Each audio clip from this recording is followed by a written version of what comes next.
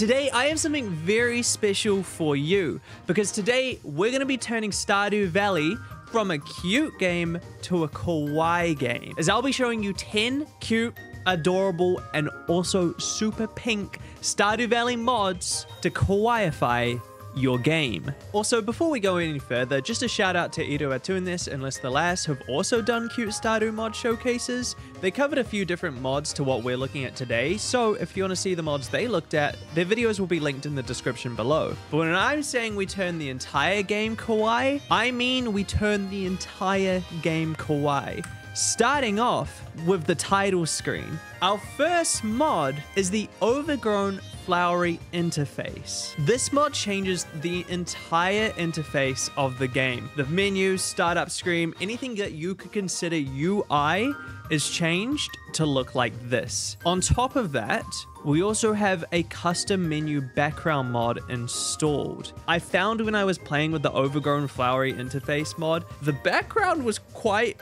intense. So the custom menu background kind of helped tone it down. And look at the choices you get with this, chat. Look at this. Look how many options you have. What I've chosen is just the main menu. And with the main menu, you can choose a bunch of different backgrounds, but you can also choose the load menu. You can choose what the night sky looks like. You can choose what the summer sky looks like. You can choose what the clouds look like. I don't even know you could have that level of customization in Stardew. I want to have a look at a few from the main menu to see what we can do. Wait, what's that background? Look, this is new too. This is also part of the custom background mod. This one's really cute. Wait, this one's scary. Which one did I choose? They came from above? Oh, I got like an alien one? Wait, this one isn't cutesy at all. This is scary. Let's go for one that's cutesy. Let's fit within the themes. Sailor Moon? Surely Sailor Moon has to be cutesy, right? Pretty adorable. I like this one. I like the color schemes used on this one. I like that it's like a sunset. It's like more subtle than the one we had it before. Wait, what else have we got? Strawberry milk. This one might be my favorite. This one works really well with the flowery interface. Can you still spam E? Click for the alien. Oh, wait, the alien's cuter. Wait, that was so cute. I love the designs for the flowery interface. The lavender, the little flowers, the little sparkles on the chickies. The flowery interface also goes through and changes like literally all your interfaces in the game. So all the ones like our little UI up here. Oh, the help wanted board did change. Who put the little flowers there? There's actually quite a few cute interface mods that you can get. And I was debating which one to choose because there's the Starry Sky interface mod, which I love, and I'll put it on the screen now. But there's one reason I chose to showcase this mod over the Starry Sky interface. All the channels on the TV have cats on them. Look at that. What's he doing? He's not a weather reporter. Why is he there? Also, you'll notice my mouse is a cat paw. That's a mod in itself. It's literally called Cat Paw Pointer, which turns your mouse into a cat paw. To go along with the cute interface, you obviously need cute buildings. Specifically, you need pink buildings.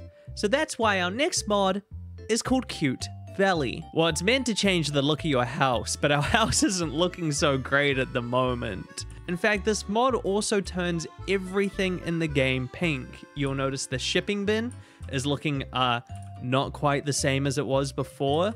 The mailbox, a little bit extra pink. Even our tools have a slight shade of pink on them. Wait, why is the scythe so much more pink than the other one? Do the weapons get pinker as you go up in like quality? They do. They do. Your tools get more adorable as you go up in quality. Look at the iridium compared to the base game one. Look at this axe. I wonder if all the weapons have changed. They have. Look at this infinity blade. Oh my god. It's like you can be a murderer, but with style. Wait, the insect head is just Pikachu. It's just Pikachu. What's the galaxy sword look like? Galaxy dagger, hammer. It's a lollipop. I can beat the slimes with a lollipop. Come here, taste the sweetness. If the pink isn't your flavor either, there's also a blue version of this mod, which is very cute because it's super like baby blue pastel style. I'm not sure about this house. I think we need to get some upgrades. Wow, the house upgrade. There's a bunny on my bed. Okay, well, the house is upgraded. Let's see what it looks like on the outside. Dude, this house looks amazing. I did like the overgrown look of the last house, so I probably would have liked a little bit more vines. But this is really cute. It's like I'm living in Candyland, dude. It fits with my lollipop murder weapon. Let's see what the final house design looks like. Wow, and here's the extended house. Dude,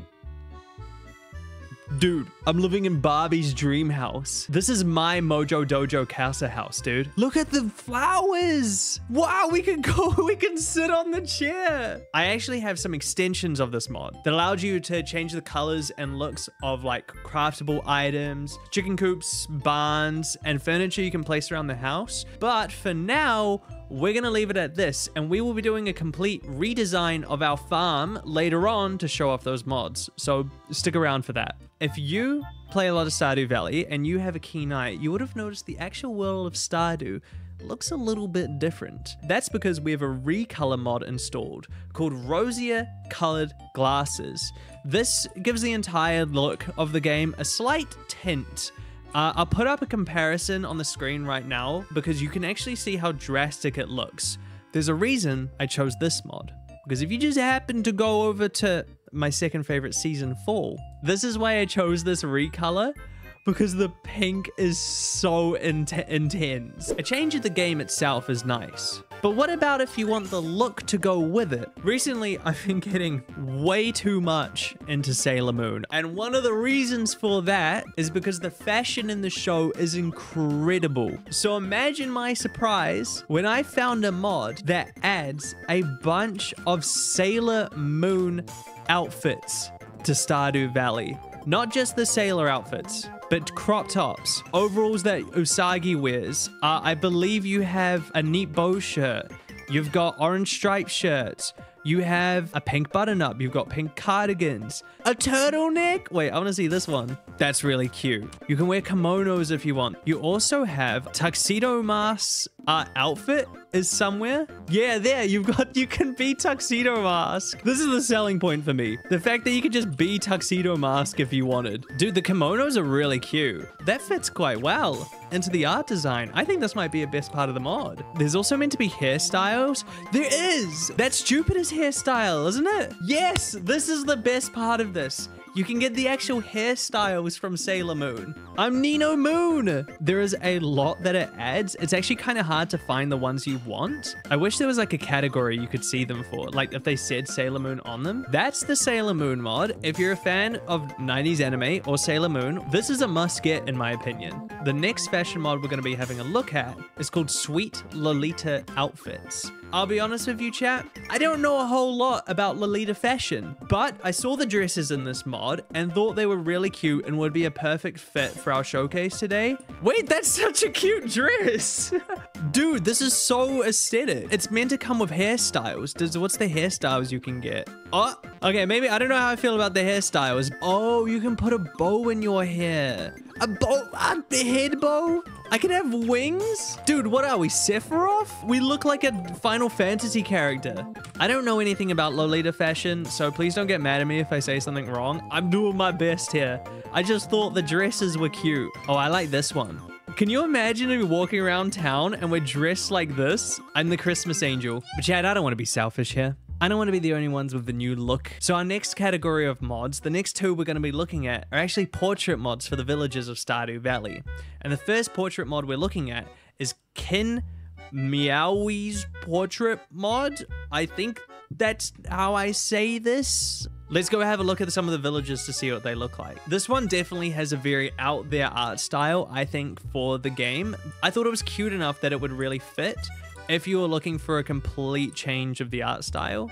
See, this one gives them a super chibi style. It's super stylized, but I think it's really adorable. And I love the flowery interface that goes along with it. I think the two mods together are very cute. Shane's one is so funny. It's chibi, but he's like still drunk, you know? Emily and Seb kind of look similar in this style.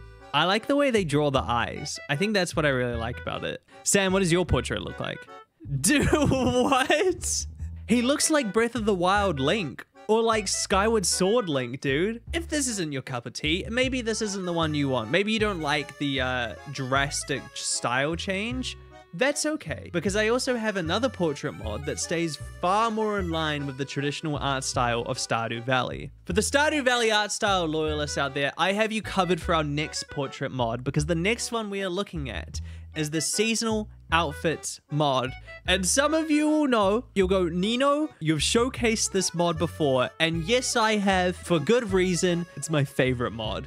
And I will show you why. Every single character in the game will have a new outfit depending on the season, and even at times depending on if they are inside or outside. They will have a different outfit for every festival, and it just makes them look amazing. Let's have a look at Marnie here. Look at Marnie, dude. Look how sweet she looks. The little flower, the scarf. She's all springed up. Our girls are glowed up. Who's this, Leah? It's so cute. If you're looking for something that keeps in the style of Stardew Valley, I think you need this mod. Like, and truthfully, I genuinely think this is a must-have mod. Notice how it changes their sprites too. So all their sprites change per season. You also notice they don't have noses. I forgot to turn that off. You can actually give them their noses back. That was all their spring. So now if we go to fall, Haley, what are you wearing? Girl, what you wearing? What's that little blue outfit? Whoa, what is that? The stripes on Haley? Look at her hair. And it actually looks like it would be in the style of the game. Bro, Lewis. Dude, Lewis is dressed up, dude. Lewis looks like he was about to have a meeting with like fucking Al Capone. So yeah, this is more if you want sort of a portrait mod that's in line with the actual look of the game. And if you're a Stardew Valley expanded player, they actually have an expanded version of this mod too. They really went with everything here. Who's this? Penny! Penny with the little beanie. That's so cute. I love this mod. We need to go to the next mod, otherwise I'll just spend like the next 2 hours looking at every character. Earlier I said we'd be going through and checking some of the more adorable design mods, and finally we have the chance to show them off. But to properly do that, we need to completely revamp this entire house. And wow, with the power of editing, here we are. This is our new and improved farm. And look, everything is so cute and pink. I like this little fountain area we made. We can't actually walk into it because I placed the well too close to the entrance. Everything you can see is from about 3 to 4 mods. All the pinkness, all the adorable outside design. This is all from the Cute Valley mods and from the extensions that came with it, which is the cute pink and white craftables and also the more buildings for Cute Valley, which adds the chicken coop and the barn, and also the mill and the silo, and the well might actually be my favorite. I think that's adorable. Also, all the rare crows and scarecrows in Pink Valley, they're all cats, just for the cuteness. So we picked the ones that look like my real life cats. I believe the inside of all the inside of all the chicken coops and the barns have completely changed. It's like girl boss farming, you know? This genuinely feels like a farm that you would go around when you're playing like an old Barbie game. But my exterior design skills aren't as good as my interior design skills. And I'm very happy with this interior design. Look at this. Look how cute this is. This is what you can do when you have these mods installed. You also notice that the flooring and the walls are actually a little bit different. This is from the Hojichas walls and flower mod. I think that's how you say it. Hojichas, it'll be on the screen. You can see it on the screen. With that mod, using the alternative textures mod installed with it, you can actually go through and select a bunch of new wallpapers.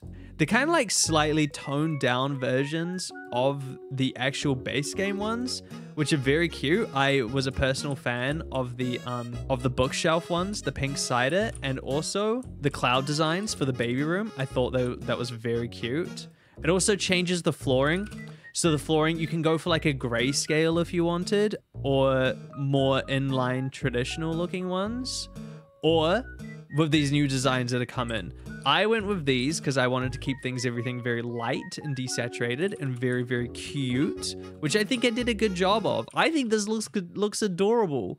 I think this is very, very sweet. This is like the most girly pop house I've ever designed. Oh, how could I forget? The grass. This is Ali's flower grass, which completely changes the grass in the game to be this lavender, pink looking. It's adorable. I love it. I feel like this mod, the grass mod, it's like the cherry on top for it. Because could you imagine like this adorable pink little farm and then it's just green grass that grows as weeds? Oh, and I don't know if you can see them, but we got the fatter and cuter animals mod. How can you go through cute mods without adding these guys in? Look at these chickens. Look how chubby they are. Look how adorable they are. Almost as cute as me and my farm. Oh, look at this design for this interior. A lot of this was from the Cute Valley mod, which went through and changes a lot of the paintings. This seat here, I think, is my favorite addition of furniture because it's like a Sailor Moon seat. Like it's got the moon. Look at that. Sitting on the Sailor Moon seat. Our final addition to the Pink Palace and probably the cutest thing in this house. And thank you guys so much for watching. I hope you all try out some of the mods. They'll all be linked in the description below if you want to check them out. And while you're down there, why not hit the subscribe button, you know? If you have any other kawaii or cute mods that you would recommend that I missed out or didn't mention in the video, please let me know because I love seeing what you guys use. But thank you so much for watching. I'll see you next time. Bye.